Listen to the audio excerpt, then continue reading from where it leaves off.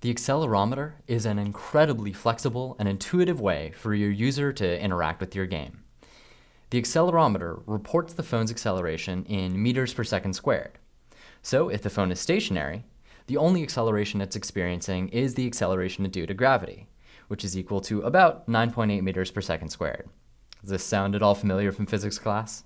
Now, regardless of the orientation used by your game, the accelerometer data is reported as though the phone is in portrait orientation, with the positive z-axis coming out of the screen.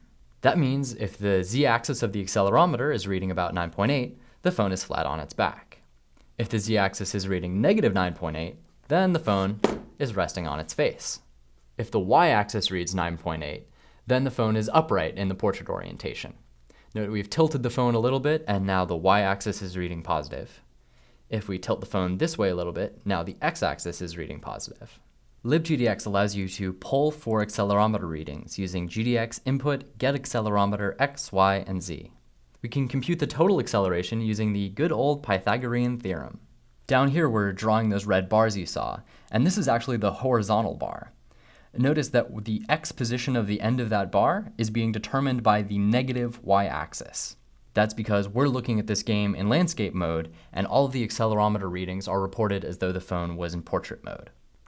Here is the vertical line, and the end of that line is determined by the positive x-axis. You'll get a hold of this quickly enough, but if everything is sliding sideways in your game, this is probably why.